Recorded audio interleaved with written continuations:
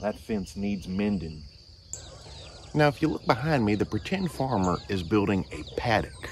This is going to be a 50-foot wide by 70-foot long enclosure that is good for animals. And I'm not going to tell you exactly what we're putting in here yet because I still want it to sort of be a surprise.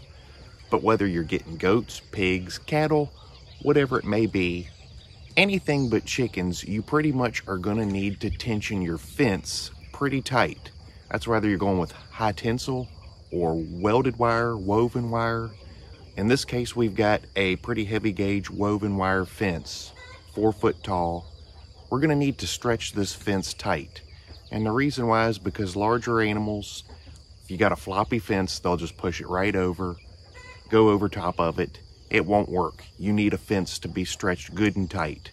And as a general rule, all fences look better when they're stretched tight and they don't have any slop in them.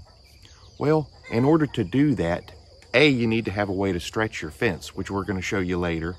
But first of all, you got to have good corners. And the reason why it's important to have good, strong corners is because the corners is where all your weight's going to be pulling in from the fence. So if you just box something in and go to tighten it up, it's going to pull your corner posts in, and it's going to end up looking more like a sloppy circle than an actual square or rectangular paddock. By bracing your corners, you're allowing yourself to be able to pull against those corner posts and they're not going to move. That's exactly how a corner of a fence should look once it's braced. So there's several different ways to brace your corners when you're running fence with T-posts. A lot of people will actually switch to wood posts for their corners, and then they'll use cable to wrap and tension them together. If you're a really handy farmer and you know how to weld, you can actually weld your own braces for your corners. But let's say you're a pretend farmer, like me. I'm going to show you an easy way to brace your corners and make them look real professional. Anybody can do this. It takes maybe 15 minutes. It's real easy. What you're going to do for starters is you're going to go to your corner with your T-post and you're going to drive your corner post in right where you want your corner to be. Pretty straightforward. We've got our corner in place. We just need 2 posts to brace our corner to in each direction that the fence is going. So we're going to measure off this corner and we're going to use another T-post to do it. These are all the same length posts. From this corner post to this post that I'm going to brace it to, I'm going to measure from this wing here right at the top edge to the end of the T-post, going from this one to this one. There you have it. Same thing goes with the other post. There you can see how I've measured it. That kind of gives you an idea of how I measure. I found that the method of using a spare T-post to measure your corner post to your braced posts, that's just the simplest method to do. You don't even need a tape measure. And in a nutshell, you're measuring about 14 inches shy of the length of this post. And that's going to allow it to come out about right when you go to brace it. Now what we're using is a Wedge-Loc kit number 205. It's a corner kit for T-posts.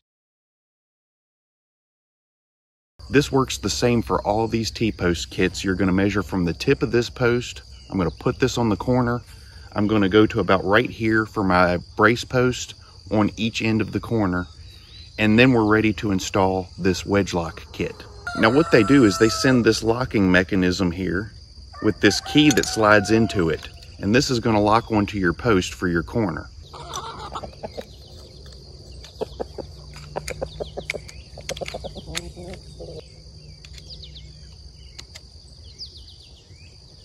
You're going to put the top bracket so that it lines up with the bottom bracket, and there's no set notch for this. You just have to kind of eyeball it and guesstimate to where it's going to look the best.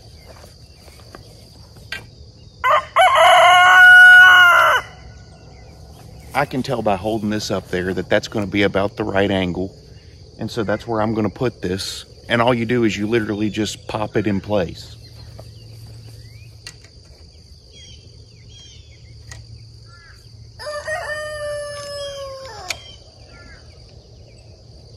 Same thing with the other side. I'm going to put my angle bracket on.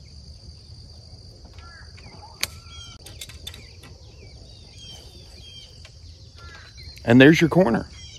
There's an up-close look at your bracket.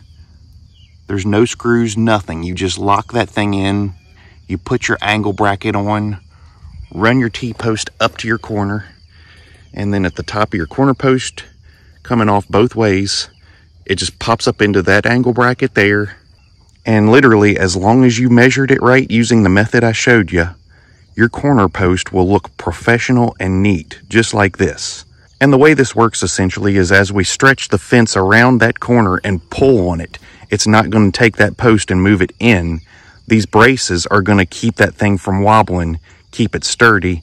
You're going to really be able to tension that fence. The main purpose of this video was just to show you why it's important to brace your corners and how to do it when you're running fence. As you can see, it's not that hard. You can do this. It's about a $22, $24 kit for these brackets that'll brace these posts. And I'm going to leave you the part number for that and the manufacturer name in the description of this video in case you're interested in doing this for yourself. You really don't need any tools at all once you get your posts driven. Now, if you're getting ready to run fence on your farm, be sure and subscribe to the Pretend Farmer's channel here, because we're going to have a couple more fence videos coming up. We're going to do a video on actually stretching this fence out, showing how you stretch it and attach it to the posts. And we're going to do another video showing how we make a gate for this paddock.